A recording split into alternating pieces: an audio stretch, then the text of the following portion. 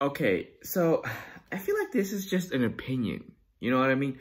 Hey, yo, what's up, you guys? My name is Zemo. Welcome to my YouTube channel / podcast where I give you some K-pop tea. Okay, so right here in this article right here, it says netizens criticize Itzy's outfits at Gaon Music Chart Awards.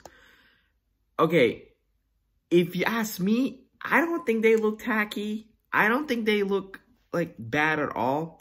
It really reminds me of like their Itzy music video with oh my god, it's like Icy. It kind of looks like that. It's like very bright colors and stuff.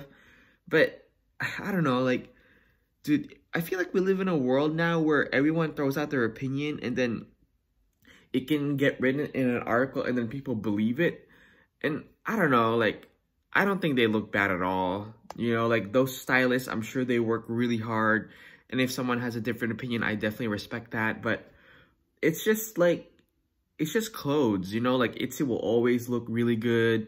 And then I'm sure the next day they're gonna have another whole outfit. You know, they're from JYP. They make a gazillion dollars, you know? They make millions. So, I don't know. I think we really just gotta be kind to these stylists. I'm sure they probably look at so many outfits for so many members, you know? Dude, can you imagine if you have like imagine if you have like a really big group like 17.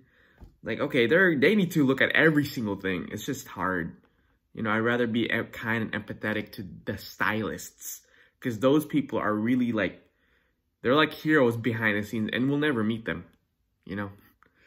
Alright, I'm going to end this video right here. Thank you guys so much for watching. Please don't forget to like, subscribe, and comment on the video. And share the podcast. And I'll see you guys next time. Bye.